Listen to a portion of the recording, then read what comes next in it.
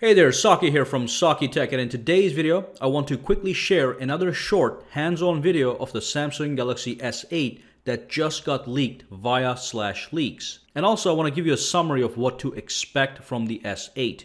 Now for those of you who have been following me, you probably have a complete grip of what the Galaxy S8 and S8 Plus are going to look like, as well as what kind of specs they will sport. If you do not know, here's a spec sheet that was released by Evan Blass for the S8 Plus, and right next to it is a spec sheet that was released by a Techno Buffalo exclusive. There really is no difference between the two phones other than the dimensions and screen size. Additionally, Samsung has also leaked full details on BIXBY, which is going to be the new voice assistant for the Samsung Galaxy S8 and S8 Plus, just like Siri is for Apple and Cortana is for Microsoft, or Assistant is for Google. BIXBY is no longer a rumor. There actually is an official press release on Samsung's website that reveals its existence and its features. I will leave a link in the description below for Samsung's BIXBY press release. But one thing that caught my eye was their focus on completeness.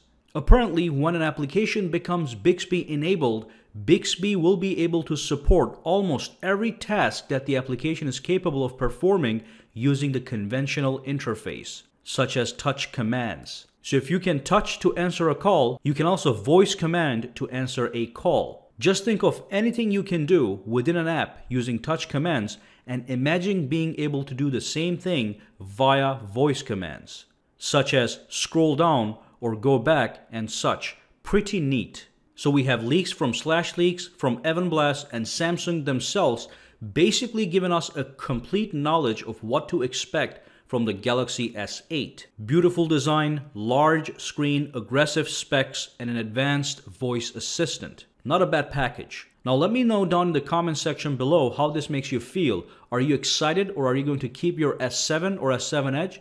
Or perhaps you want to wait for the iPhone 8? Just drop a comment below and let me know. And of course, make sure to subscribe to Saki Tech to stay tuned with the latest updates. And remember, the Galaxy S8 will be officially announced on March 29th in a special event in New York. And you will be able to tune into that event live on Samsung's website.